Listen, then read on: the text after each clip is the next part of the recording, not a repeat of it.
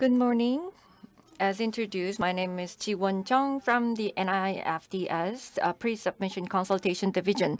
This is quite an early hours of the day, so it is my pleasure and happiness to welcome you at this training.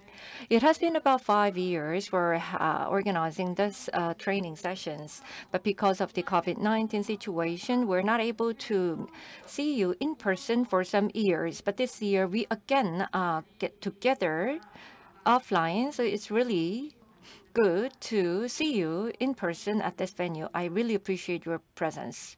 Today, I'd like to talk about the ICH, general introduction of ICH and how the guidelines are developed in ICH working groups, and also the role of the MFDS in implementing the ICH guidelines. And the next presenter is Gabriella from the ICH. So Gabriella will delineate more on the ICH itself. So the next presentation will provide you more details about the ICH itself. So I will just deal with the overview of the ICH. So when it comes to ICH, I think you know quite well already. Some countries get together in 1990 to think about and formulate the guidelines for the pharmaceutical product regulation. And there has been the reform process from 2015. So other than 3 founding members, but also other member countries joined in the ICH, expanding the scope of the organization. If you look at the organizational chart of the ICH, as you can see here, the assembly is the main body, and we also have the management committee, MC, and other working groups. If you look at the members, as you can see here, the ICH has 20 members and 35 observers. Europe, Japan, and the US started as the regulatory members, and EPA, Pharma, and JPMA were the founding members from the industry side. And then Health Canada and Swissmedic were the standing members starting from the 1990. And with the 2015 reform, the regulatory members, 12 members were joined, and more industry members. And MFDS here, as you can see from the table, is active as a regulatory member. And other than the members, there are 35 observers. IFPMA and WHO are the standing observers. And I talked about the working group, assembly, and also the management committee, or MC. The Management Committee, MC, as you can see from the name itself, this organization deals with the administrative and operational part and also the financial part of the ICH. So MC is heavily involved in the operation of the ICH itself. So it includes the founding members, and also from the 12 regulatory members, you can see 5. Korea, Brazil, China are joining in the MC as the regulatory members, and Bio, IZVA as the industry members. They are part of the MC. So the regulatory members are elected ones. I will talk about it in more detail later on. So for MFDS, it has been actively participating in ICH activity. As you can see from the slide, the MFDS started to actively participate in ICH 2007. It was kind of a one of the representative of the APAC. And from 2011, we participate in the EWG, or the expert working groups. After the reform in 2016, we became a regulatory member.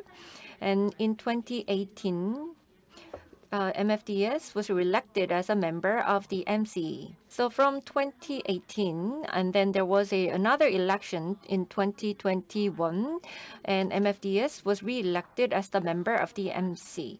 And as you know, from 12 to 17 of this month, in Songdo, Korea, ICH Assembly will be held. So we have been actively involved in the ICH activities for 15 years, and I think the hosting the ICH assembly in Korea signifies our active contribution to the ICH. I'm very happy to see that. Let me go over the ICH process for the guideline development. And as you know, there are 6 different categories for the ICH guidelines. And expert working groups are the ones who lead the process. And there is also the type of the harmonization, which is called as a Q&A. After we have the guidelines, if there are many questions, then there is a Q&A procedure, and IWG is leading that process. From step 1 to step 5, I think you know a lot about the steps. But before that, before we go into the step 1, there is so-called pre-step 1 phase. So new topics are identified, and then more details of the activities before the step 1 were delineated here.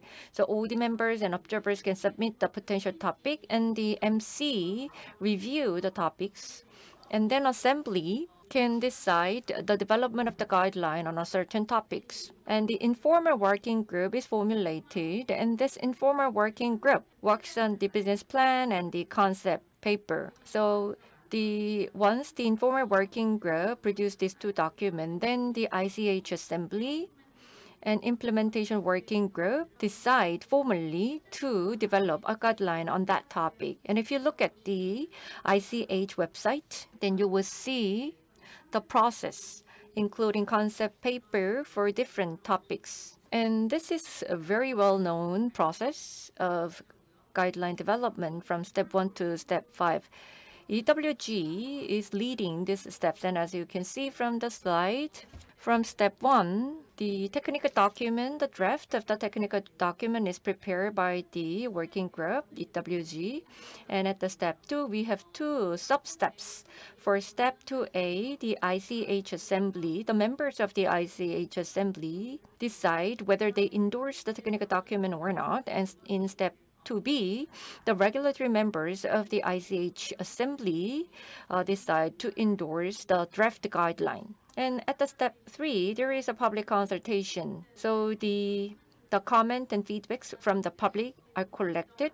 And step 4 and 5 are the decision-making steps. And this is the website of the ICH. I often visit the site, and I think that you would benefit if you visit the ICH website frequently. So these are the topics. From today till Friday, we will be having training on this 4 categories: quality, safety, efficacy, and multidisciplinary guidelines. And the guideline topics are also falling into these 4 categories.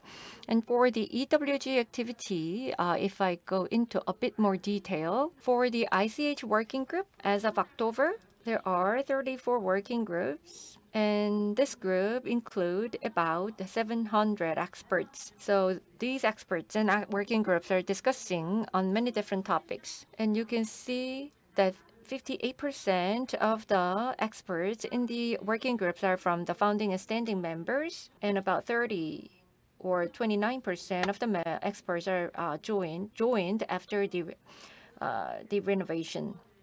So you can see that the founding and standing members are very active in the working groups. And MFDS currently are joined in 18 EWGs. And you know, EWG is really, really intensive. There are a lot of work to do. So every 2 to 3 weeks, the meetings are held to update the content and update what has been going on. So it's not an easy job to do. So from 2011, we participated in the EWGs.